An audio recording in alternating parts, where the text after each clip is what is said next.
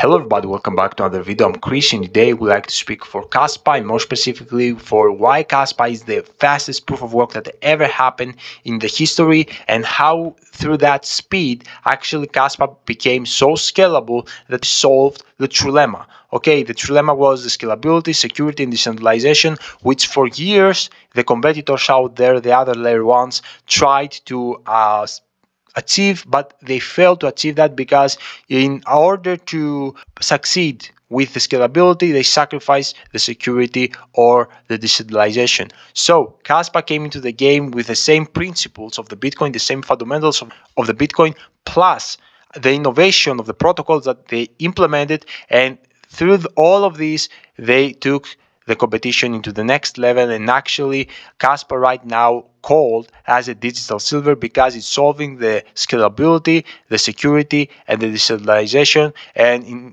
a way it actually accomplished the main vision of the Satoshi Nakamoto to create a peer-to-peer transaction system without any third party involved in that kind of transactions. So that's why it's called digital silver. And guys, Kaspa right now, the time that we are speaking, is so early. So in this video, we're gonna actually dive deep how the blockchain works, how Kaspa exploited some flaws of the blockchain, and through the innovation, they actually finally succeed into the scalability. And also we're going to see a little bit about the price of Kaspa, what's happening right now, because if, as you remember yesterday, I told you that the next level of Kaspa is the 0.033 cents, and today guys, a couple hours later, basically after the video which I uploaded, we achieved that target. So on this video also I'm going to speak for the short-term next price target, what I believe is going to happen, all the potential scenarios.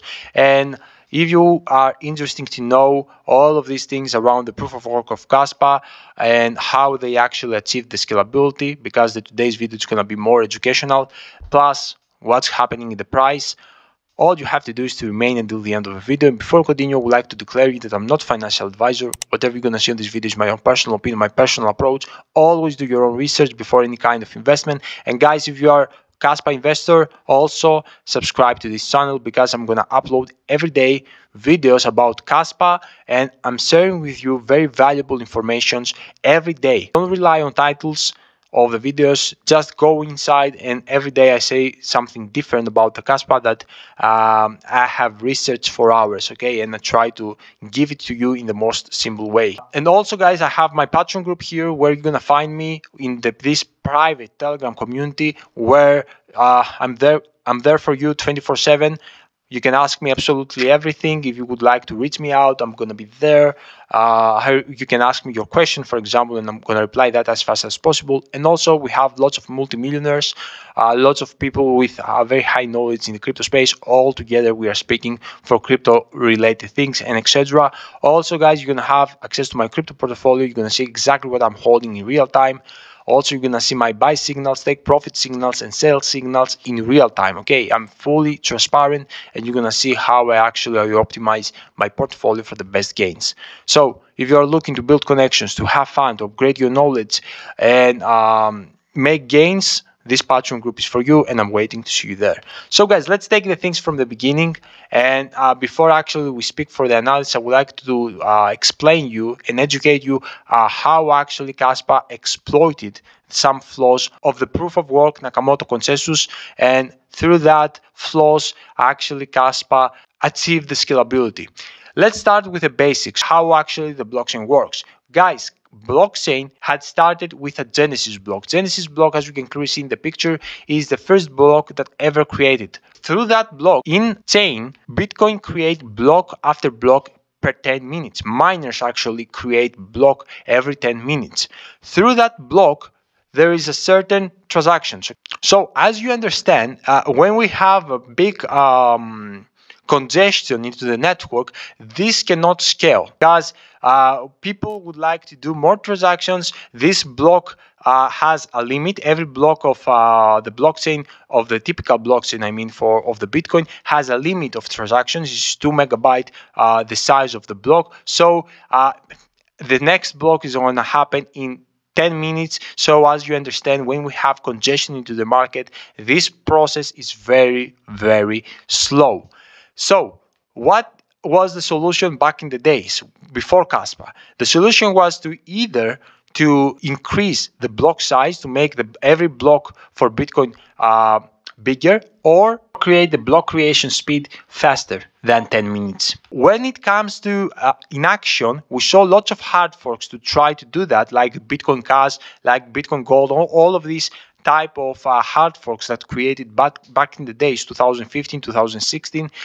They would like actually to solve this scalability issue of the Bitcoin, because the early adopters of the Bitcoin understood that there is a problem in the scalability when it comes into the congestion.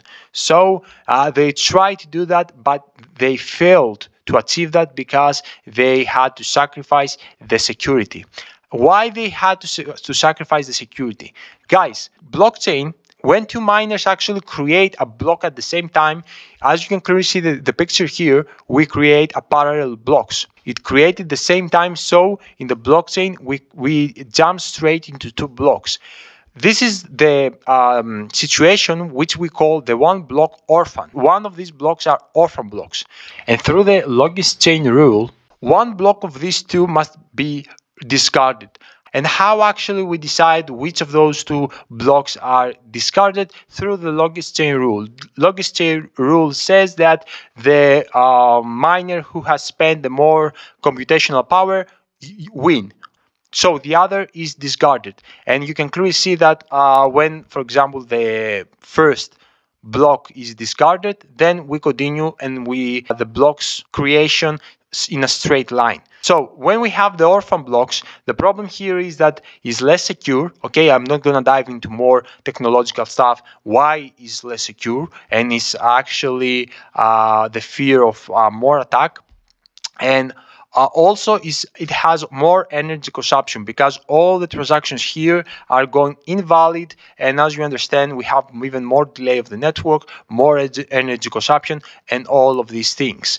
So hard forks, when they, like Bitcoin Cash and all of these hard forks, when they actually went to increase the block size or the speed of the creation of the blocks, then they faced a problem because they were creating more orphan blocks for that reason. So this was less secure.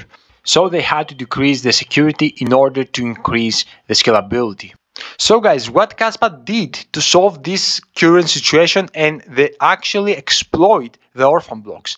They took the DAG protocol, which the DAG protocol is a mathematical structure, which is going, as you can clearly see, every new node or cycle, called as you would like, references into multiple parents instead of a single one as the Bitcoin does. So in that way, they use that DAG structure, but instead of these cycles, they use blocks. This is why Kaspa is the first blockDAG that ever created. And right now we have a blockDAG, which is actually a combination of a DAG protocol with blocks. Okay, this is what blockDAG means. And you can clearly see that live in the mainnet of the Kaspa, because here is exactly block by block how we create these blocks. And as you know, Kaspa has a ratio of 1 block per second. So you understand how fast is the Kaspa. So what Kaspa did in a matter of that, it scaled this current situation because they actually exploit the orphan blocks through the DAG protocol, but with blocks.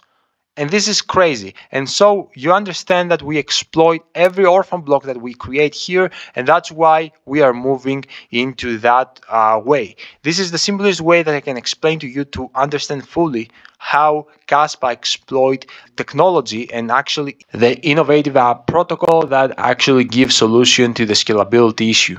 We build in some way up to Nakamoto consensus, but with a GHOSTDAG protocol.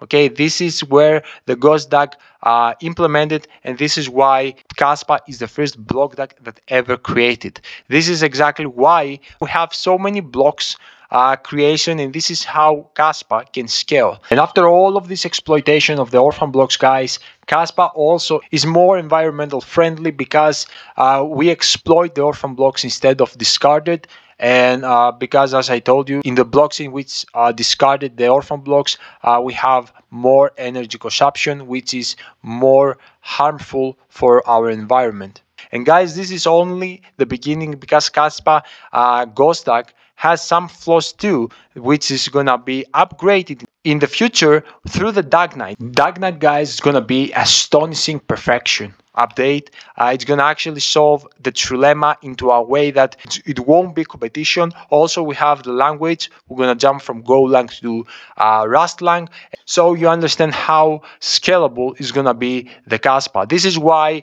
is the fastest proof of work that ever created, because the blocks that we create here can scale a lot. Okay, we can have lots of transactions per minute. So as you understand, is superior from scalability side than Bitcoin, while it has the same security and decentralization as Bitcoin, because it has the fundamentals of the Bitcoin. So the difference with Bitcoin is that Bitcoin right now is not a competitor of Kaspa. Bitcoin has scarcity, that's why it has only 21 million coins. Kaspa has 28 billion coins out there. So Kaspa has the role of digital silver to actually do these peer-to-peer transactions instead of the Bitcoin, which Bitcoin right now has one goal, which is the store value, is the digital gold and the digital silver. This is the differences. So this is exactly what I would like to speak about, the proof of work. This is why Kaspa is the fastest proof of work, because they exploit the flaws of the Bitcoin, and they took those with an innovation for advantage of the Kaspa, and they solved the trilemma. And let's speak for the price, because guys, you can clearly see that right now Kaspa is standing at 0.032 cents. And to remind you that yesterday, guys, Kaspa was standing at 0.028 cents, and I told you that we have two technical price targets. The first technical price target is exactly this resistance of the Fibonacci level, which is the 0.033 cents, and the next one is the 0.04243 cents, which is exactly at this one. So here we have two choices. The one choice is actually to continue straight to that line at 0.043 cents, and the other is actually Bitcoin drop into levels like under $30,000, $29,000, which I don't believe it's going to happen. I'm expecting to see Bitcoin anytime soon at $35, $36, even $38,000. But let's say if we're going to see the drop, Kaspa from that point that is starting will do a retest of this support, of this massive upturn movement. Otherwise, if Bitcoin will pump, guys, I'm expecting furthermore rally of Kaspa straight to this 0.044 cents, and then maybe if Bitcoin gonna do a pullback, a healthy pullback, I believe lots of people gonna take some profits of Kaspa. Personally, I won't take any kind of profit. Only I buy in the big dips of Kaspa, because I'm holding Kaspa for the long term. I have very big position in Kaspa, and I believe that Kaspa will be in the top 5 in the next bull run, even in top 3, if everything is gonna happen perfectly and we won't have any drawback or whatsoever. So this is exactly, guys, the video. I hope you enjoyed that. Let me know down below in the comment section what you would like to see next. I'm gonna be there for you, and thank you so much for your support. It means a lot. The group of Patreon is growing, and I'm very grateful for that, and appreciate you from the bottom of my heart. I will see you guys all in my next video. Until then, your boy Chris is out. Bye.